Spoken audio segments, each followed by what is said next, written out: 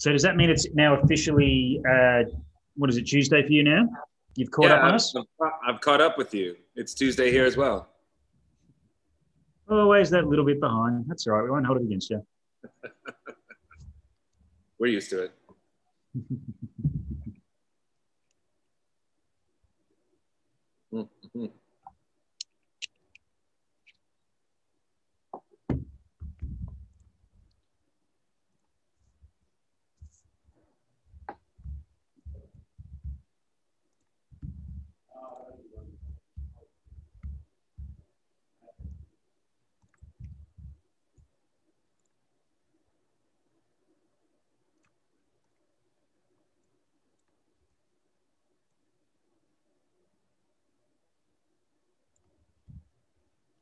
All right, let's do this. Terrific. G'day, everyone, and welcome to what we're going to call unofficially Whiskey Masterclass with Westward's Munro episode 3 here tonight on the Oak Barrel live stream. My name is Scott Fitzsimons.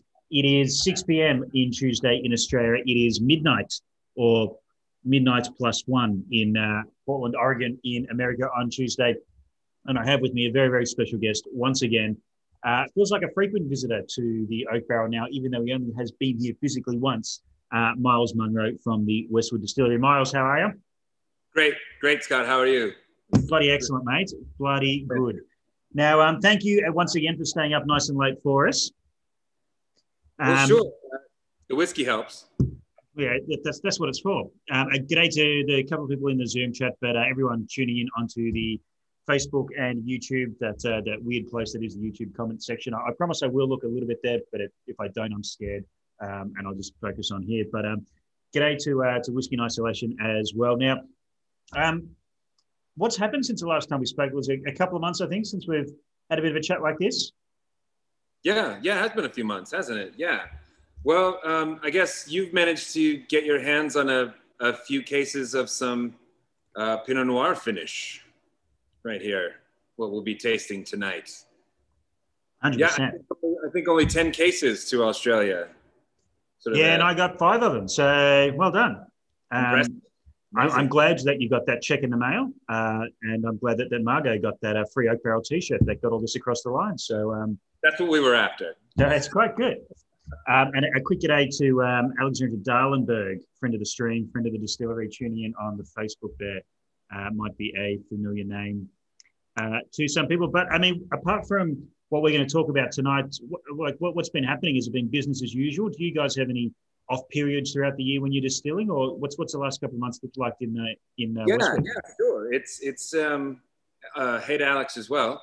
This has been, it's been a bit of a roller coaster, I think, for everyone. But yeah, here at our facility, we weren't really sure what was going to happen with grain supply. We weren't sure really what was going to happen with grain pickup, farmers heading into the metro area of Portland. So yeah, we dialed way back on whiskey production for a good portion of our downtime here, probably, 4 or 5 months or so. We've really kind of dialed back. And yeah, we've got a full whiskey warehouse. We've got plenty of stock aging, but yeah, really dialed back on what we were making. We wanted to be really careful. Also, this is a production facility. We wanted to make sure people were properly distanced from each other. So yeah, we did. We took a break there over the summer. And actually, we followed suit after Australia from earlier this year, and we had massive wildfires here along the west coast of the US also, that were basically 0% contained for weeks. And one of the biggest fires in Oregon actually got within, about 10, 12 miles or so of my barrel house. They were actually evacuating the next city over. And so yeah, every single barrel of Westward that I was watching over was very, very close to getting burned up in one of those wildfires. So it's been a wild time for sure. Yeah, well, look, we heard quite a little bit about it over here, but it's been one of those things. Obviously, you referenced the fires that we had, and it seems like a previous life, and it's just like, okay, California's burnt to the ground. Yep, 2020. Yeah, I just expected that. Yeah. It's just one of those years. But that's we obviously had some close calls with Australian distilleries here through that January and February period. But yeah, luckily, that fingers crossed, everything stays safe over there for you guys. But it is fire and whiskey barrels don't necessarily mix, so we'll try and keep them away as much as possible. Yeah, they don't play well together. Actually, we've got just a little ways down from the barrel house is a battalion headquarters, a fire and rescue station. And I made sure to go over and tell them that if they saw the building on fire, to actually run away, to not go near it, because it was going to explode. So fair warning. But yeah, 2020, you never want to assume that the worst is over, right? Yeah. It's the glamour of distilling that you love, I think. Just all those bits that people don't always see. But yeah, let's talk about some more promising things. And yes, we mentioned just before that we were very lucky here at the Oak Barrel to receive what was small, but by comparison, quite a healthy allocation of the Westward Pinot Noir Cask. Now, we've seen a Pinot Noir Cask come to Australia for one of the whiskey subscription services previously, but this is a little bit of a different release. And we've spoken about finishes in the past, but yeah, there was 60 bottles into the country, basically. Do you want to maybe just take us through a little bit about this whiskey? Because, I've held a lot of bottles of whiskey in my hands in these live streams, and immediately I can tell this has got 50 mils more in it because it's slightly heavier than my arm was expecting it to be. Because obviously we see 700 mils a lot in Australia. This is 750, so it is the American version. I mean, where does this whiskey come from, and what was the beginning of it? Yeah, well, that's so it's. It's such a small amount went to Australia, but part of that is a very small amount of this specific blend was actually only made. This is part of just 2 barrels of Pinot finish that I put together. This particular blend here. These are barrels that come from the same winery. So this is Suzor Wines here in Oregon.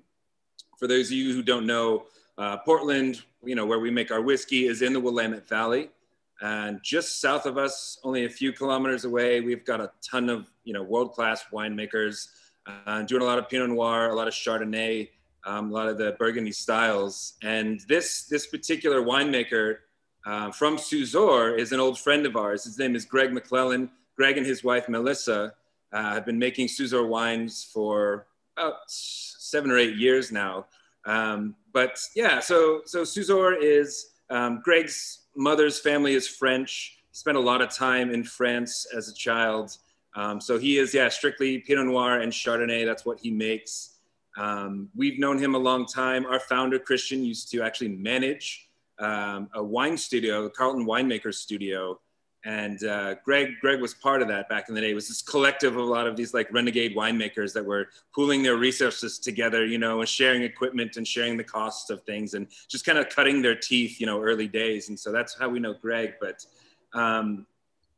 his winery, I hesitate to call it a winery. It almost seems like too big of a term. He's got a winery within a winery. So he actually manages the Methben family vineyards, and then within that vineyard, he makes Suzor wines. Very, very small. I think he makes 600 cases of wine a year. Really just not too much. But we love Greg and we love his wine. His whole philosophy, his authenticity. He's very collaborative. Well-made wines that are made by the folks who own the brand. So that's something that we just really identify with, as far as his ethos goes. And so this particular Pinot finish that we have here is just 2 barrels, and both of those barrels came from Greg, from his Suzor Wines Pinot Noir label. Yeah. And when you're talking about obviously going for Pinot Noir, is that because of the fact that the region does Pinot and Chardonnay very well, or did you have in your mind that you wanted to go out and find Pinot Noir, or what brought you to that discussion? Our inspiration, is what we're all about here at Westward. We say we are a whiskey of the elements. We are a whiskey of the Northwest. We talk a lot about our provenance. We use barley that's grown here in the Pacific Northwest. We age, just a few kilometers away from where we distill. So, yeah, Pinot Noir was the natural choice for us. We didn't think a sherry or a port finish would really ring true with, what we're trying to accomplish here. And, as I said earlier, we have all these amazing Pinot Noir makers right here, just so close to the distillery. So yeah, Pinot Noir was very much the natural choice. It was the way to go for sure. I want a couple of quick shout outs to Vinod, who's listening in from Bangkok on the Facebook, and Mark Westmoreland from the Woodburn Distillery in Thurso. So I think that officially means we've hit every time zone in the world right now with this one. So I don't know what day it is. I don't know what day it is anywhere else, but here we are. We're doing. But I want to take a quick early question from the crowd from Whiskey in Isolation, who's here in the Zoom chat. That remembers he bought the Pinot Noir from the Whiskey Club that was done for Australia last year with Birdie's thing, and Birdie came on the forum here as part of one of our streams. I was blown away by that version, and then went and picked up this one off us, but has already drunk the Whiskey Club version. Is trying to remember what the differences were in terms of various things. Do you remember that version at all? And can you maybe give a little bit of insight into the differences? Absolutely, yeah. Whiskey in Isolation. Cheers to you, man. For sure. Yeah, that's, I know, trying to remember, right? The tasting notes from memory. So that version that we had done before, that was the first Pinot Noir Westward Pinot Cask finish to ever leave Oregon that went to Australia. So I guess this would make only the second time to your shores. But that version, is quite a bit different in that that was an entirely different winemaker whose barrels that I had used for that finish. That's something that's been really fascinating about this whole process of Pinot Noir finish with Westward is, these different winemakers, have very different styles and very different approaches to making wine. And so these barrels, these French oak barrels that I get from them, these barriques, they have a lot of different characteristics that they want to add to the whiskey. And so that Whiskey Club version from last year was from a different winemaker, Remy Wines. She is more schooled in the Italian style of winemaking, but because she is in the Willamette Valley, she does mainly Pinot Noir. I mean, she for sure makes an amazing Nebbiolo, but it's so very different approach to her winemaking. And that Pinot finish was exclusively from Remy Wine barrels. And so what we have here is from Greg's winery from Suzor. And I think just a bit of a different touch, definitely more of that Burgundian style, of approach. And I think this version really highlights a bit more of the herbaceous and sort of cut hay and grassy qualities of Westward. Whereas I feel like the Remy version was more jammy and very like heavy, dark fruit forward. And so, just a different expression for sure. Yeah, I'm a little bit in the same boat, having tried both, but don't actually have both in front of me right now. And like the one thing that sort of jumps out to me a little bit on the Suzor one is that integration of, like, there's still lots of fruit there. There's a different integration of the fruit, a lot more chocolatey, heavier sort of notes, which sort of jumped out to me. I'm not familiar with those wineries, but as soon as you said Burgundian as to, opposed to the 10, I was like, okay, yeah. Whether that's putting ideas in my head, I was like, yeah, I can totally get that sort of element. But I mean, when you rock up to a winery, for example, and they've let this weird person in to go look through their barrel house and go pick some barrels to mature whiskey in, are you looking for specific things out of barrels in terms of when you look at this? Are you nosing things? Or like, what sort of things are you picking? Or do you just say, give me your two best, whatever you need to get rid of? That's a great question. No, we're definitely picky about the barrels that we want to get from these makers. It's funny, Greg and I actually the other day were talking about this release, this finish, and, just kind of tasting on it, dissecting it, talking through it. And, he was talking about how, he gets his French oak, he gets his barriques in, they're new, and he ages his Pinot Noir for about 5 years. And he was saying, Miles, before these barrels left my winery and got, we drove them over to your place. He's like, I weighed them and they weighed 4.5 more kilos than they did when they were new. That much wine had soaked into those staves. It's a good amount. Yeah. And, so that's something that we definitely consider when we're looking at the winemaker and what their process is, how long they're aging, how many uses this barrel has seen for sure. In the past, you and I, we've talked about my approach to finishes with Westward, and I certainly want to be careful in that, I don't want it to really mask too much of the character of Westward. I want the true, the true robust, kind of bold, fruity nature of Westward to come through. Not really flavored, but more just finished. And I think with Greg's style of wine, it made sense. I thought Westward's robust notes could really stand up to that heavy wine influence in that barrel. And again, kind of going back to the winemaker's style, I'm sure, some people have tried our stout cask finish there as well. That's the only other finish that we do for Westward. And that one, that's an entirely different situation, because I feel like brewers, they follow a style for beer. They follow the rules and the style of making a stout, in a particular kind of stout, a Russian Imperial stout or an Irish stout, a chocolate stout. There are, guidelines that you follow almost to a T. Brewers are very, very specific.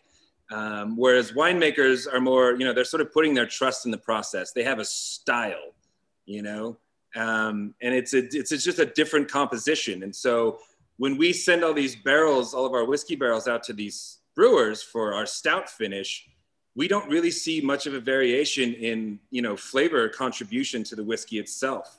Whereas with these wine barrels, there's huge variation, and it absolutely depends on the winemaker and their style. So it's been really fun to release these, kind of one-off exclusive to just that winemaker's blends. It's been pretty cool. Yeah, it's interesting. It's very, very interesting. And g'day to James Finnegan as well, and Mark from Wolfburn Comments. Good friends to have. Knowing the provenance can depend on their process, which I think is very true as well. But just a little bit of a sidetrack, and we'll come back to this. But you keep you're talking about the word finished, and it says the word finished on the bottles, as I can sort of say here. I'm pretty sure. So it says the word finished appears on these bottles. But I mean, in this case, it's about 19 months or something, which is a long check on, like a long piece of the time that was the full maturation. So when you're talking about a finish, is it fair to say that in your mind and in the Westward sphere of things, it's a finished flavour rather than necessarily a time finish, which is perhaps more conducive to how the Scottish have described the finish as, it was 10 years, we're going to give it a quick finish, and it's a time constraint, whereas you're talking about a flavour finish. Is that a fair thing to say? Absolutely. Yes. Yeah, I think that is our approach to it for sure. For a couple of reasons. Again, I think Westward's just so characterful. It's so flavorful. It's really got a good, spice structure to it that, yeah, it's more of a flavor addition. Exactly. And it's also, it's a whiskey that's, designed to be young. We don't want Westward to get really too far into its age and lose a lot of its brightness. And so, yeah, I think that's absolutely a fair thing to say. I think that's a pretty keen observation, actually. Yeah. Yeah. Cool. Well, I mean, because I think it's an important distinction to make, because it's one of those terms that gets bandied around, and we see it in Australia, we see it in Scotland, obviously in America, and all sorts of places. And Japan, the new distilleries are all about the finish, but it can mean a lot of different things to a lot of different people. But just going back to where we were talking about these barrels. So you've gone into a winery, for example. We'll put these breweries to the side for one sec, but you've gone into a winery, you've identified some casks and a process. Are you then thinking in the back of your head, okay, I know which strain of Westward whiskey is going to go into that? Or do you find that your barrels are pretty consistent across the board? Or do you find variations in your maturing whiskey that's not quite there yet to say, okay, well, this particular flavor profile is going to work with stout cask, or this is going to work with wine cask? Are you thinking that way as well, reverse engineering? Well, I will tell you, at first, it was just purely experimental. We had never done that before with our whiskeys. So that's an interesting point. That's really cool. Westward, and this is sort of a generalization, but as it matures in its virgin oak barrel, it tends to kind of split into two paths. I find barrels that will either go more towards the sort of brown sugar, lush or caramelized milk chocolate style, or it'll get a bit more herbaceous and baking spice, sort of grassy, more of a nuttiness. And that's just kind of where barrels will tend to head one way or the other. And, so I had an idea that, I'd probably want to put the more herbaceous barrels into the Pinot casks, whereas those kind of darker, roasty or chocolatey ones would do a bit better, as a flavor match with the stout finish barrels. But yeah, that wasn't like empirically derived or anything. We had never done that before. And so, yeah, that was definitely experimental at first, but I've found that to be true for sure. And that's the idea, with these finishes, I want them to highlight a lot of characteristics that are already in the whiskey itself. I don't want it to steer the whiskey into a different direction. With the Pinot finish, I want those kind of lighter fruit notes and herbaceous notes, that nuttiness to really get turned up and, accentuated by the Pinot Noir. Same with the stout finish, to really just, again, highlight what's already there. But I'm always experimenting. There's always more things to try. So something that I've actually been doing for the past year is, so I'm a subscriber to Élevage. I like to treat my single malts similar to how a lot of people age cognac, and that barrel program and that style. And so I've actually been taking a lot of my Westward at 1 year or a little over 1 year in its virgin oak, and actually taking it off new oak and putting it onto used French oak for the duration of its maturation. Yeah, which is fascinating. And I find that world quite interesting in terms of identifying those flavors within the first 6 months almost, and go, okay, yep, this is going to be good as 10 years, but okay, this is going to be 30 or 40 years. Let's get it out. Let's settle it down and let it go. But it's interesting what you're saying about those herbaceous and roasty notes, but they're like, the DNA is still there, because I definitely get still those chocolatey notes on this Pinot Noir cask as well. Like, it's still there. But it's, and it sort of leads into a question from Whiskey in Isolation, that multi finish that you get across Westward is sort of pointing out there. Is having that signature flavor important, or is it more just about making the best whiskey that it can be, regardless of whether it's might be slightly a weirder version of Westward and not be as signature as some of the others? I'm going to say yes, because both. Yeah. So,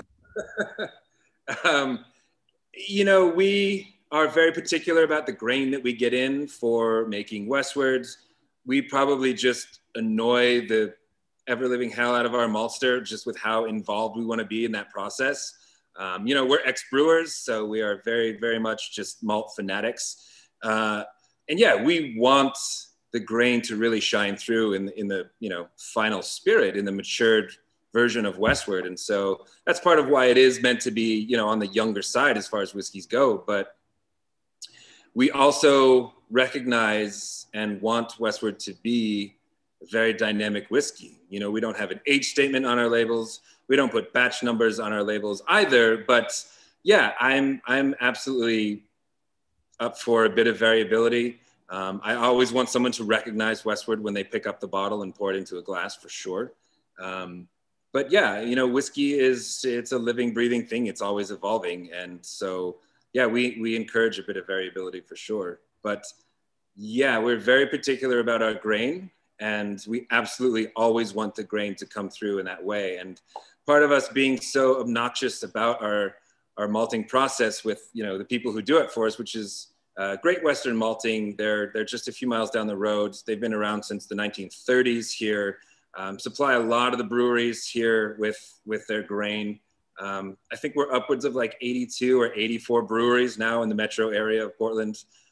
So they're busy, but yeah, they get in, all Pacific Northwest grown barley, but we actually have them modify it just a bit more. It's what they call their high color base malt. So it's actually kilned just a little longer and a bit of a higher temperature. And so you're getting a bit more of the caramelization. You're getting a little more of those Maillard reactions happening inside that kernel. And so, yeah, it's just going to mean more flavor. Yeah.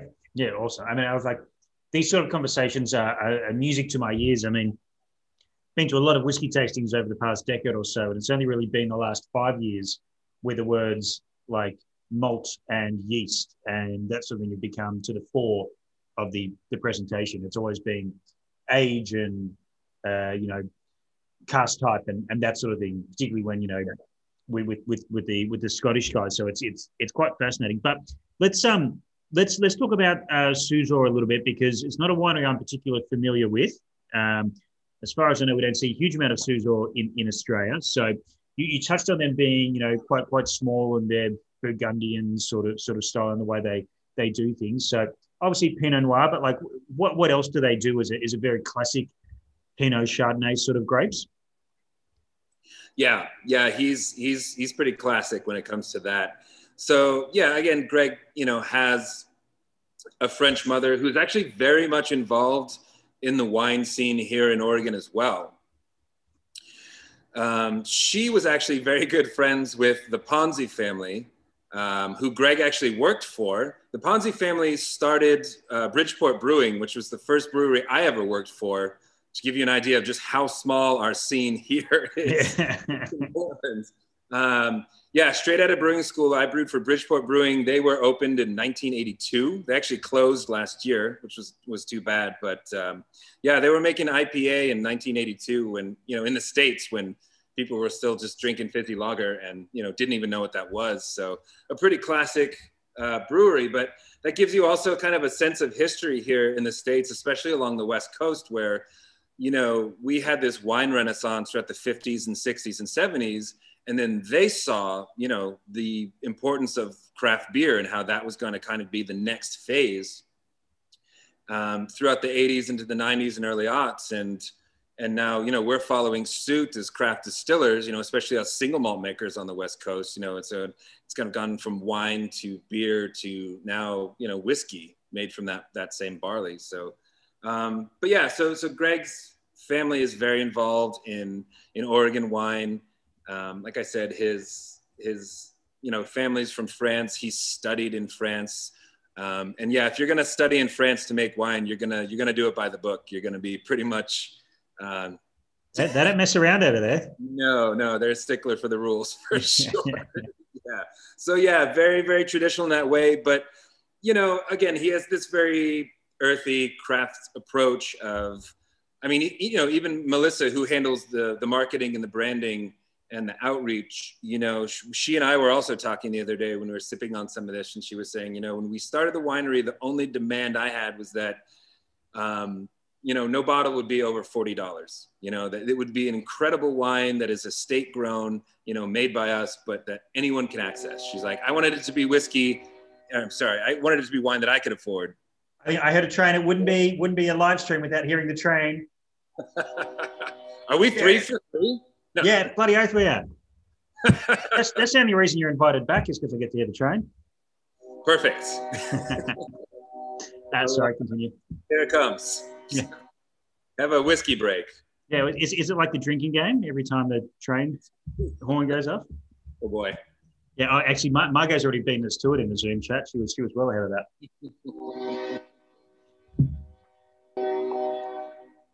Sorry, continue. Okay, that's one word. Yeah.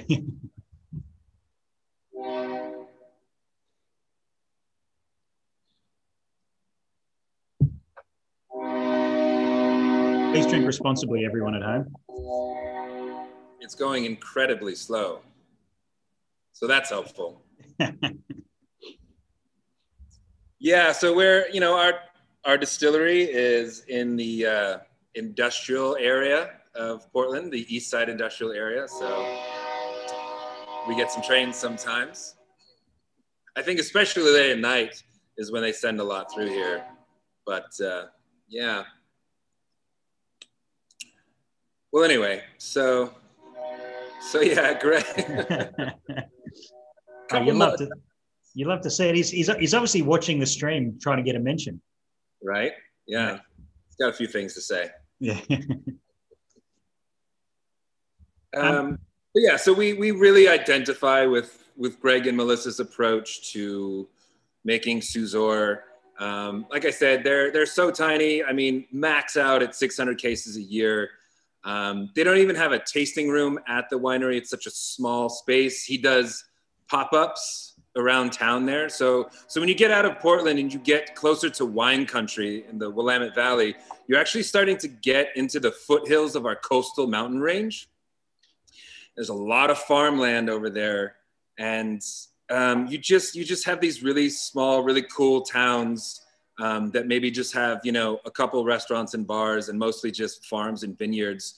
And so Greg's gotten into the habit of, you know, he'll do pop-ups for tastings, you know, at the local dive bar or, you know, at like a farmer's market. And, you know, that's just how they do it. That's how they like it. They're really dedicated to what they're doing at a very, very small level. Yeah, Suzor is very cool. And this is actually, so these are the 2 barrels that made up this blend are actually the last that I have from him. So I need to get some more barrels from that guy and get back on some finishes. I've just been so wrapped up in, you know, it's fascinating again, how different characteristics we're getting from these different winemakers' barrels. So I've been wanting to try, you know, these guys over here, or, you know, there's so many great winemakers I've been wanting to experiment with yeah, I kind of got to come back around full circle and get some more from Greg. Yeah. So, I mean, to put that into perspective, and I've had it reasonably confirmed in the chat here that we don't see Suzor in Australia, which would make sense because, 600 cases a year, that's just over 7,000 bottles a year, which is not a lot, cases of 12. And Mark comments on the Facebook, great to hear about the price in the wine. Is that reflected in Westward? You know, it's all about being accessible for the consumer. And I think it is. You know, we're talking about, it's probably a question that I can answer a little bit easier in terms of, you know, the Australian retail market. You know, we're talking about a premium American single malt at, you know, 45% across the range. And yeah, it is a premium product. So we were talking above 100, but between that sort of like 100 to 160 mark for the super premium, which is your Pinot and your Oregon sort of in the Oregon Stout Cask in the middle. So yeah, it is, you know, what I would consider in 700 ml bottles, because we do get a few 500s over here as well. I do think it is accessible and sort of available. But we'll back to something that you were talking about in terms of the development of, you know, the region that you live in and that you work in, and it's gone from, you know, wine to craft beer now to spirits. Obviously in Australia, we're a little bit, you know, normally about 5 years behind everyone. We've been quite quick with craft spirits, but certainly with wine and craft beer, we were a little bit behind everyone. So a bit of an insight for us here. What's going on at the moment that we can expect to see in Australia 5 years? Because obviously whatever you guys are doing, we're going to copy.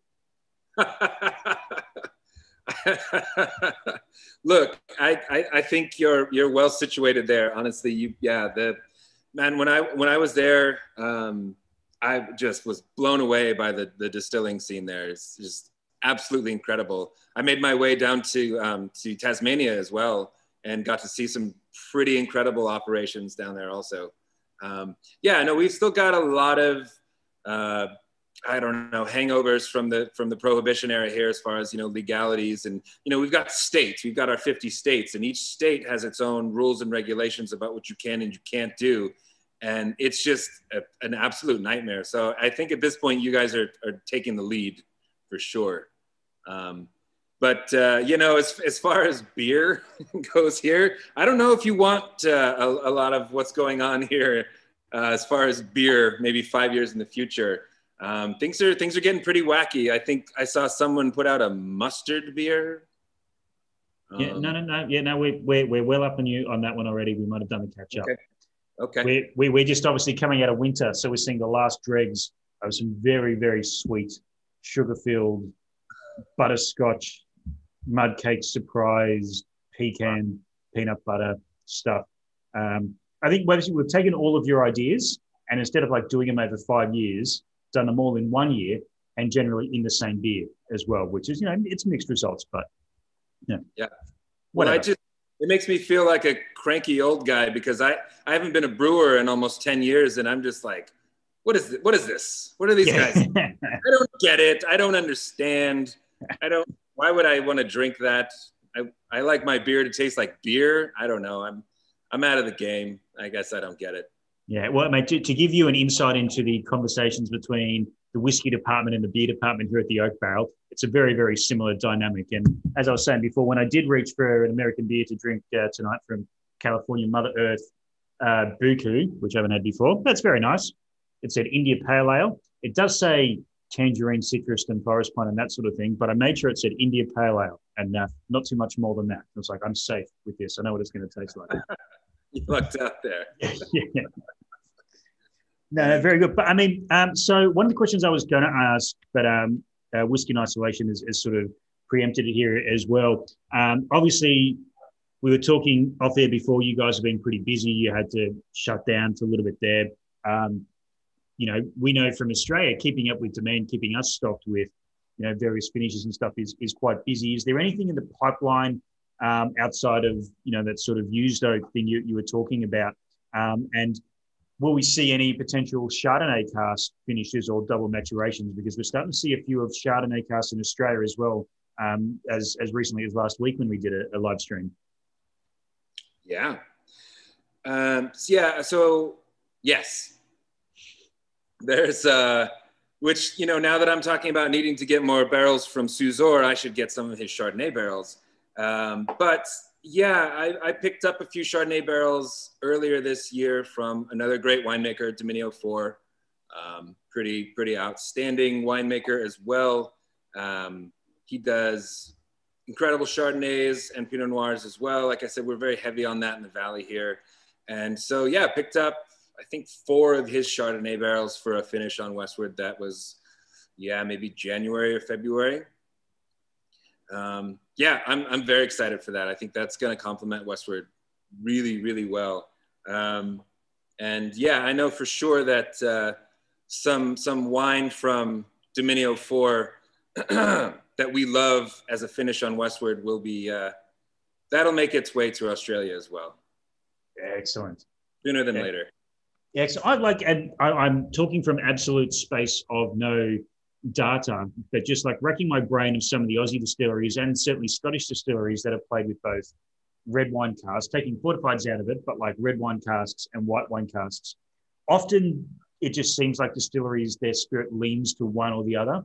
Some go really well with, the Chardonnay casks and that sort of, and others go really well with either Shiraz or Pinot or something else like that. What is it about the Westward spirit that gives you a little bit of faith that it's going to be able to work with, what are quite ends of the spectrum when it comes to wine? Well, I'd say it all comes down to balance.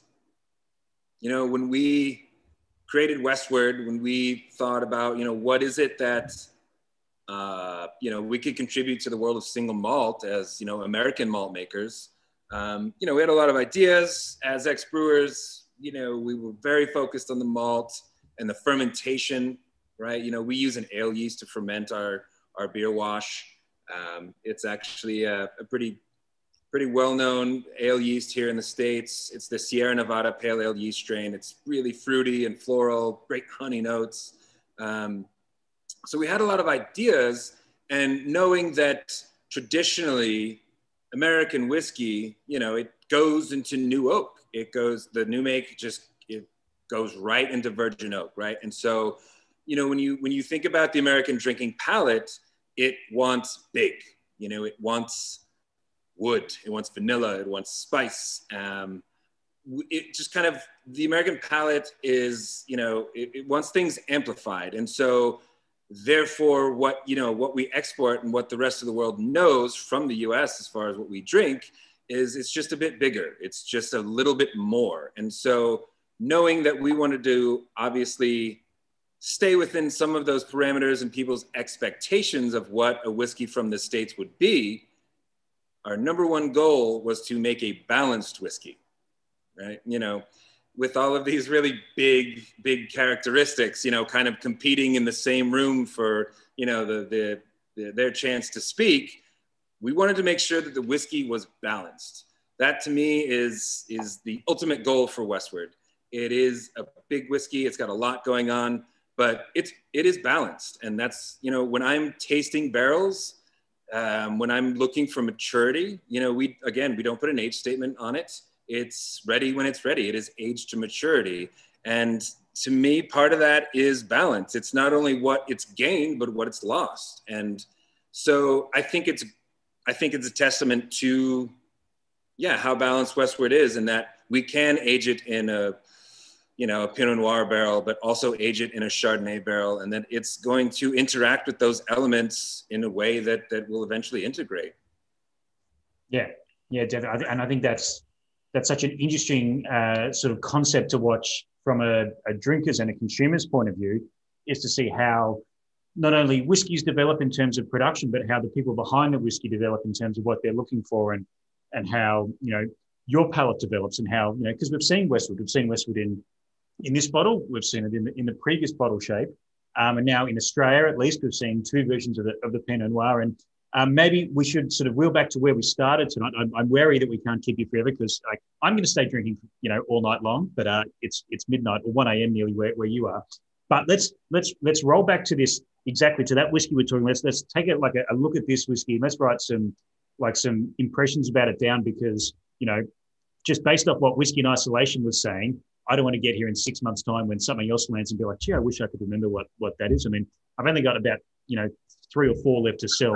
We just sold another one online there, so I don't need to sell anymore, but just for on record, so we can get this written down and on record, so we can come back to it. So I mean, what I was sort of saying, where we sort of come to the fruits there, but it's really well integrated with the spirit. I feel like it's quite a weighty version of the Pinot Noir Cask. It's quite muscular, and particularly on the nose, that chocolatey element that sort of follows through a little bit, and the malt really comes back on the finish. It's not as prominent on the nose for me. But I mean, how do you've obviously sat with this whiskey a little bit longer than I have. What's your impressions of it? Yeah, absolutely. At its core, there's always going to be a bit of chocolate in Westward for sure. Yeah, and I think that's indicative of the malt itself. Yeah, grown here in the Pacific Northwest, kilned a little, higher. It's modified a bit more. That's always going to be there for sure. But yeah, dark fruits, kind of like plum. What I was really looking for, and I was hoping would come together, was a bit of like tobacco, like pipe tobacco. I get that in the finish of Westward. There's some nice phenolics that I get a bit of. I can suss out some pipe tobacco in some blends. And then also, drinking on some Pinot Noir, I can also get that in the nose as well. And so I really wanted those to come together and feature. And I think that's a nice aspect of it as well. A bit of, that kind of pipe tobacco, which I think develops not only from, sort of the tobacco that you could get from Pinot Noir, but also a bit of those phenolics that you get from the malt, from the whiskey itself. And then of course, you're gonna get some vanilla from the new oak that we, aged this whiskey in before it's transferred to its second cask. And so to me, that just screams pipe tobacco for sure. But yeah, a lot of that nice dark fruits, kind of dried fruit like raisin, plum for sure. But it's still got that stone fruit as well. Yeah, 100%. And one thing I don't get from it, which I think, that what we were talking about before, that sort of concept of the word finish and what that means to different people in different situations. The one thing I don't get when immediately I see the word finish, I subconsciously go looking for is oak. And there's not a huge amount of obvious oak on this, which, now that I think about it, was true of the Oregon Stout cask as well, which I guess is that element of the that integration of things there. Whiskey in Isolation says 100% gets the char on the nose, but he's sitting in a wingback leather chair, so maybe it's coming from the chair, maybe it's coming from the whiskey. But that's a nice compliment. Experiences are experiences, so it doesn't matter where you do it. Whiskies always taste smokier in front of the fire. That's a true fact. But yeah, I think it's it's a great whiskey, and as I said, this is to anyone watching, this is a very soft sell if you don't already have this whiskey. There's only got a handful left. There is a bottle store in Melbourne who, unfortunately, name just eluded me. That I don't know if they've got any left, but feel free to go throw some money to our friends in Melbourne in all aspects of it, all industries, if you can't get it off us. But I mean, this there were 60 bottles that came into Australia. Do you know how many there were all up? From two casks, there can't have been too many. Altogether? Oh yeah, no. I'd say maybe, God, what did we get? Probably about 600. Yeah. Yeah. It's minuscule. Yeah. Yeah, that's the whole bottling. Yeah. And like in terms of when you release this locally, is this through like a mailing list or a cellar door, or like how would this bottle have appeared in America?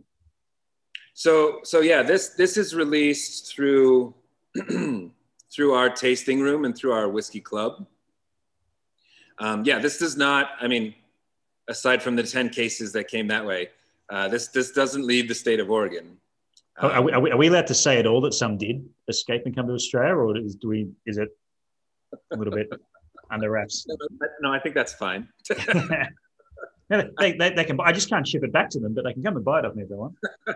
Just drink it quickly before they ask for it back. Yeah, yeah. It's released, you know, through the distillery. I'm actually in our tasting room right now on the other side from our stills.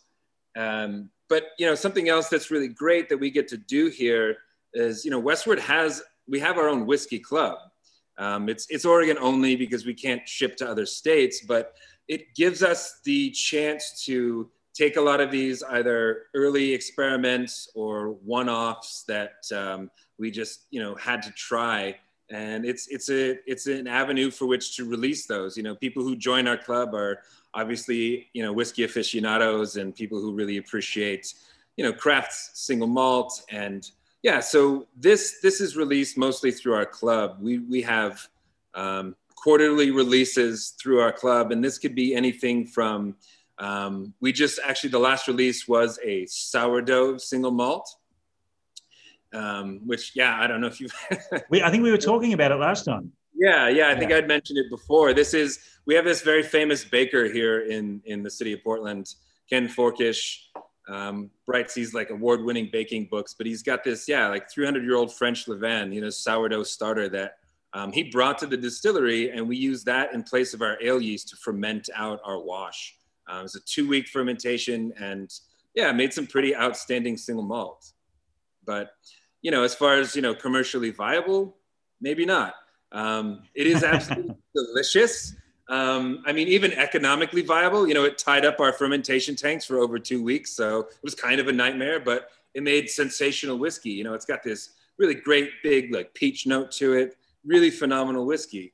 So yeah, it's through our whiskey club that we're able to release these things, these one-offs.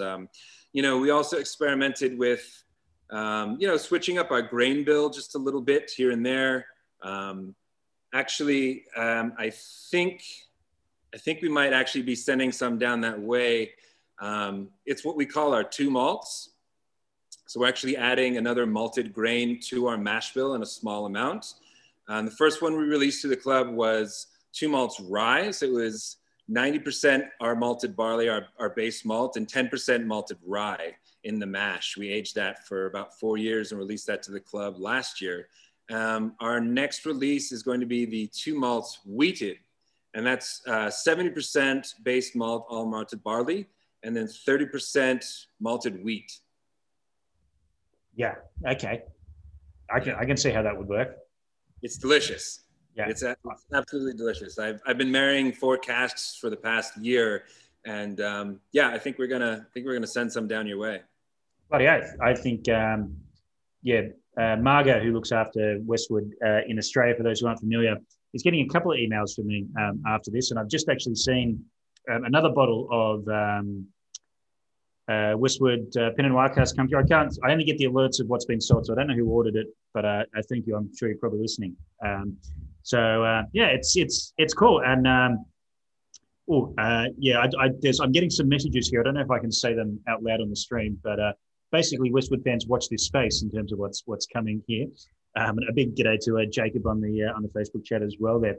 But I mean, I was going to ask this right at the end, and we are getting to that point now of like, what can we expect and what's new, and, you know, not necessarily what we committed to in Australia, but like what's going over there, so I can go and harass people so we can try and make it come over here.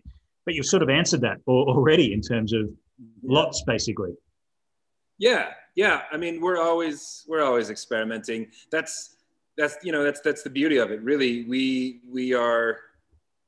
I mean, I say this all the time, and so apologies for the broken record, but whiskey is grain, water, yeast, wood, and time, right? It's just those 5 elements.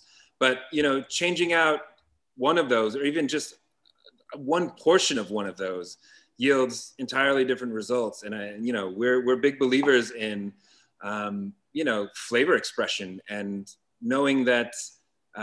This is why we, our first export market is Australia. I feel like people there, you get it, you understand that there's just so much more that can be had in the world of whiskey, and that, new world whiskeys, especially single malts, there's so much that can be had in new flavors and new expressions, that, we're just scratching the surface. So, something as simple as, swapping out our ale yeast for a sourdough levain, otherwise the same, right? Just double pot distilled the same way, aged in our virgin, kiln dried charred oak.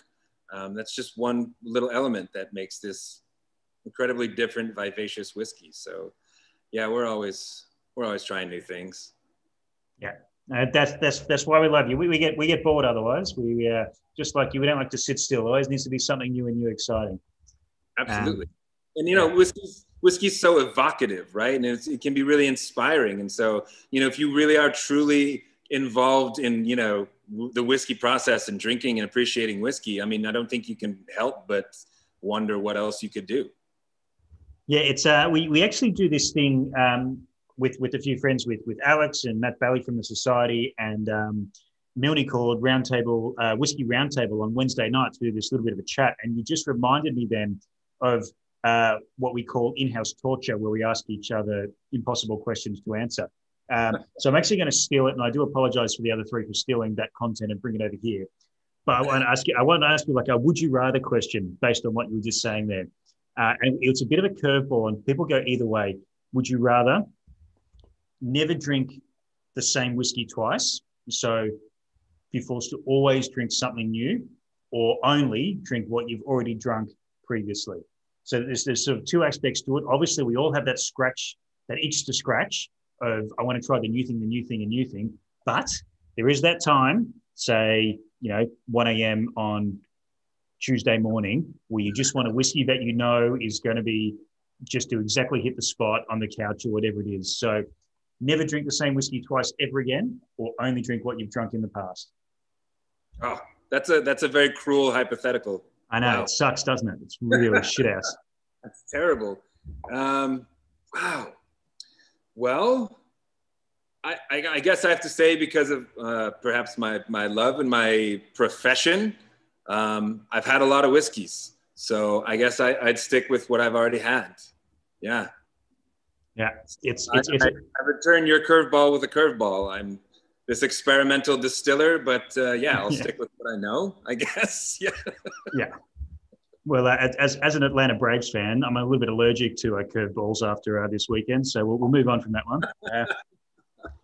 But look, it's getting a little bit silly now, so I do want to say a huge thank you, Miles. I think we said about 45 minutes, and I've kept you much longer than that. So I really appreciate you, first of all, staying up till all hours of the night to come and talk to us Australians, but also for all your passion and your restlessness and your ingenuity in what you're creating in whiskey, and pushing forward, and the fact that you identify that we like it over here, and that hopefully it can keep coming here. So a big thank you to you, and we can't wait to see what's coming next. Thank you, Scott. And honestly, the pleasure is all mine. It's my 3rd time hanging out with you, and it's always fantastic. It's always engaging, and thank you for being such a fan and an appreciator. And thank you for all you do. I'm happy to stay up late and drink whiskey with you guys. Yeah, that's what I tell my mum. It's still a job. Well, mate, thank you to everyone who tuned in on the Facebook across the various places, and thank you for your questions and comments there. We will be back at some point and watch this space. There's a couple of bottles left here. When we sell out, if the Melbourne retailer has any, I do apologise. I'll remember their name and can flick you on their details. But until we speak again, I will speak to you soon. But Thank you, social media and all the internet bots we pay to bump up our numbers.